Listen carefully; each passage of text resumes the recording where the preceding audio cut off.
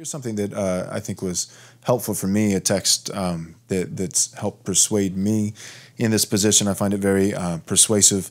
First, just to kind of play the devil's advocate against myself as I flesh out this thought. Some people might be listening and say, well, what about texts like 2 Timothy chapter 3, verse 1 through, well, maybe 4 or 5, where it says, but understand this, that in the last days there will come times of difficulty.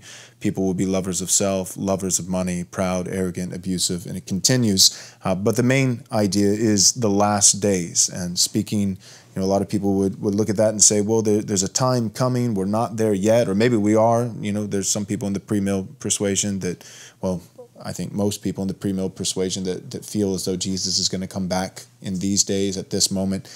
Throughout church history, most people have thought that, many people have thought, especially if they've held a premill persuasion position, they've thought that Jesus was going to come back in their generation. But that last days language, I think, is really interesting, especially when you link that with other texts. And I think a good one is Peter's sermon, Acts chapter 2, at Pentecost, where he says, starting in verse 14, but Peter, standing with the 11, he lifted up his voice and addressed them, men of Judea and all those who dwell in Jerusalem, let this be known to you and give ear to my words, for these people are not drunk as you suppose, for it is only 9 in the morning, the third hour of the day. But this was uttered through the prophet Joel. And he begins to preach a prophecy that came from the prophet Joel. Verse 17, Acts 2, he says, and in the last days, and it's the same kind of language, in the last days it shall be, God declares, that I will pour out my spirit on all flesh, your sons and daughters will prophesy, your old men shall dream dreams, even on my male servants and female servants. In those days I will pour out my spirit, and they shall all prophesy. And then he gets into judgment language, and I will show wonders in the heavens above and signs on the earth below, blood and fire and billows of smoke. And so this thing is going to happen. Then judgment is going to come, and we're going to get to this in a minute because I want to talk to you about preterism or partial preterism, the idea of the fall of Jerusalem, the fall of the temple in AD 70, and a lot of that being prophesied about. But real briefly, the same kind of language is used in the last days, and then he describes Pentecost. He describes that the Spirit of God is going to pour out on all flesh, sons, daughters, old men, young men, male servants, female servants. This is going to happen in the last days. And what I find interesting, I want to hear your thoughts on this. What I find interesting is cessationists who are pre-mill. And the reason why I find it interesting is those would be the first guys who would say, well, wait. Tongues, right? The Spirit falling, your old men will dream dreams, young men see visions, and, your daughters and sons are going to prophesy.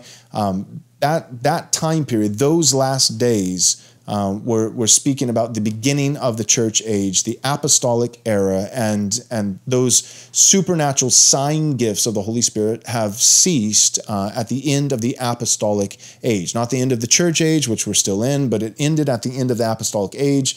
They were signs, precisely that. A sign is something that points towards something else, to give credibility, to give validity to the message ultimately of the gospel, of the person and work of Jesus Christ. And so tongues have ceased. Not all the gifts of the Spirit have ceased. We still have the gift of teaching and helps and administration and lots of things like that, encouragement.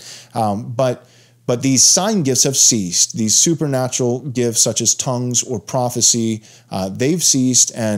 But I guess the kind of what I want to hear your thoughts on, it's funny to me that a cessationist would say the last days are behind us, but then that same cessationist would be pre-mill. Right. Can you help me understand? Well, yeah, no, that's good. It's actually a really important an element of this entire discussion. I said, it's not good that this entire discussion is whittled down to the most highly symbolic book in the New Testament, to this millennium, and the whole discussion goes there because there's so many more elements that need to be discussed in the midst of this. Like to pin it down to that one spot and classify it all there, I think it should be a discussion between Christian optimism and Christian pessimism. So an optimistic view of the future and a pessimistic view of the future. But this is an important one. You remember that I mentioned that you see two common things tied together when these promises in Messiah's kingdom are given in the Old Testament, and that is salvation and judgment. Salvation and judgment. You'll even see them right there in the same passage. Salvation, cleansing, the Lord comes to his temple. Malachi chapter 3, the Lord himself comes to his temple, which is amazing because Yahweh came to his temple. Jesus came to his own temple. And then there's supposed to be purification and judgment upon the covenant breakers. Covenant judgment is coming. Well, it's interesting here because in the book of Acts chapter 2, Peter addresses the people in Jerusalem who have converged at this time in an amazing way. So the gospel goes out and then it goes boom across the empire. It's just so providential and powerful to see that take place. But the Spirit of God's poured out Pentecost, and then all of a sudden you see these amazing signs, right? You start seeing these amazing things. They're speaking in other people's languages, and you've got prophecy and all that stuff. And what the Apostle Peter says is he says, this, what you're seeing right now with all this, is that which was spoken of by the prophet Joel. So you go back to Joel, and what's interesting here is that Joel actually says that these things are going to take place in the last days. And then what? You've got that dramatic prophetic hyperbole that is so common in the Old Testament when God's bringing judgment. But the important thing to note here is this is in the context of Jerusalem. Jesus has told them that this generation will not pass away until all these things are fulfilled. These are the days of vengeance. The promise is that your house is left to you desolate. Jesus says on the way to the cross to the women who are weeping for him, he says, don't weep for me, weep for yourselves and for your children. Talking to them because judgment was coming. Peter says this, what you're seeing, these signs, is that which was spoken of by the prophet Joel. In other words, Peter's telling them this is a sign of coming judgment.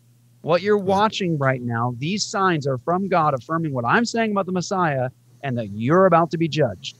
And that's right. John the Baptist, the axe is laid to the root of the tree. It's imminent. It's about to happen. We miss this too. When we read about the accusation coming against the first recorded martyr in the book of Acts, what were they accusing these Christians of spreading? What were they saying? They say specifically that he says that this Jesus is coming back to destroy these customs Moses delivered to us. In other words, he was speaking against the temple, that this is all about to be destroyed, y'all. And it also is interesting, should we pay attention to the fact that in a really weird way, this is strange, the Christians living in Jerusalem at this time are selling all their property in Jerusalem. Why?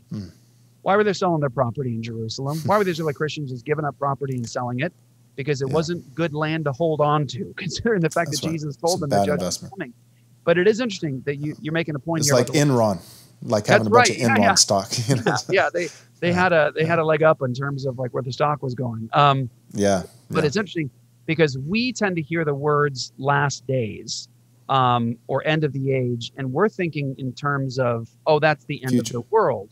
But this language doesn't mean that. It doesn't have to mean that. It doesn't mean that.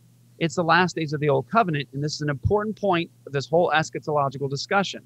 The Old Testament gives us two main parts of redemptive history. It gives us the Old Covenant age, and then the promise of the coming New Covenant in Messiah's kingdom. That's what's divided. It's not overly complicated in terms of like, what's the spectrum here? What do we do to look for? It's the Old Covenant order and age, and there's a promise of Messiah's coming and a new covenant. And so the last days here, I would argue the last days of that Old Covenant age, the last days of the Old Covenant order, which, by the way, is what Jesus says in Matthew 24, Luke 21, Mark 13, the Olivet Discourse, where the Great Tribulation passage is. Jesus has just declared woes upon the covenant-breaking leadership of Jerusalem. He says your house is left to you desolate. And then when he departs from there, interestingly, he takes the exact same path. As Yahweh's glory departed before the destruction of the first temple and then rested on the Mount of Olives, now Yahweh is in flesh. He's incarnate.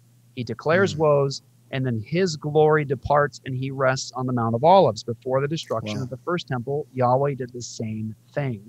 And now Jesus does that. And when he's talking to the disciples, they're kind of freaking out because he just told them the house is left to them desolate. So they're pointing out this amazing structure and the glory of the temple. And he says, do you see all these things? There shall not be left one stone upon another.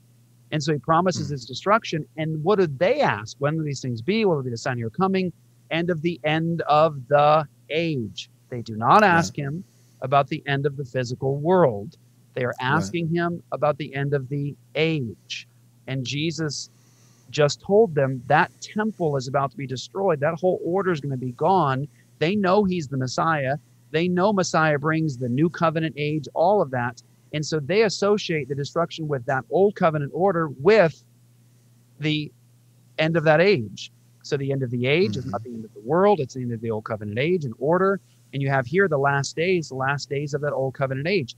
Proof is that the context in Joel is judgment on the covenant breakers. It's about them.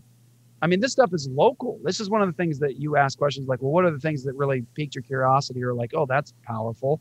Well, that I think is associated, and this gets us into the preterism discussion. I'm not sure if you really want to go there deep yet, but it's important to note that in say just Matthew 24, all this is going on. Temple's going to be going away. Here's all the things that are going to take place before you all die. All these things will take place in this generation, using the near demonstrative, not that generation, but this generation. You, talking to them. He tells them how they can escape it. So if this is cataclysmic, global, worldwide, earth-shattering and ending judgment in the Great Tribulation, then how are they going to escape it on foot? By simply leaving Jerusalem. Because he tells them what to look for. When you see the abomination causes desolation, let the reader understand, spoken about Prophet Daniel. Well, if you just read Luke, Luke actually interprets that. Luke 21 says, when you see Jerusalem surrounded by armies. So whatever the abomination of desolation was, and there's lots of answers for this, Luke gives you the inspired interpretation. When you see Jerusalem surrounded by armies, flee. Don't go back to get your coat. You leave the city immediately and flee. Well, it is interesting too. Eusebius, early Christian, he records, and many of the early apologists use the destruction of Jerusalem to highlight the fact that Christ is vindicated. He's the Messiah. Well, Eusebius actually records, as a matter of historic record, that that the early Christians in Jerusalem, when I'll fill in context here, when the Roman armies first came to Jerusalem and the Roman-Jewish war started, they surrounded the city. Stuff started falling apart in Rome. So they go to sack the city, and then all of a sudden they leave. They turn around and go back.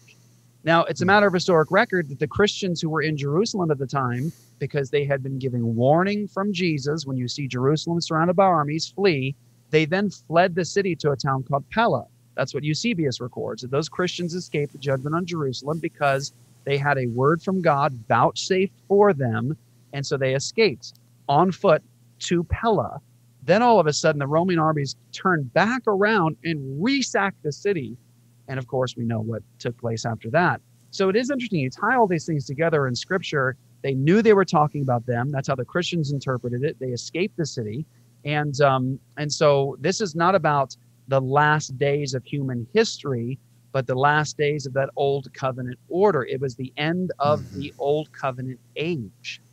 Yeah, super helpful. Thank you. So we're already there talking about preterism and the Olivet discourse. And I know that, some people, even atheists, people who were trying to disprove the teachings of Jesus and the validity of Scripture, would actually use texts like that, where Jesus says that all these things will come to pass before this generation passes away, that some in this generation will not fall asleep, they will not pass away before these things come to pass. And people will use that and say, see, Jesus, he's a false prophet. Jesus, his prediction, his prophecy did not come true. That generation has been gone for 2,000 years, give or take, and the end of the age hasn't come. And so if you're understanding this, the Olivet Discourse is Jesus kind of prophesying about the end of the world, then, his glorious return in the flesh, then you're going to have some problems. And so thanks for watching this video. We hope you enjoyed it. If you did enjoy it, we hope that you'll take a moment and subscribe to our YouTube channel so that you can watch more content like this. Also, take a moment and give this video a like so that it can reach more people, and take a moment and click on the bell so that you'll be notified whenever we come out with new content. Thanks so much. God bless.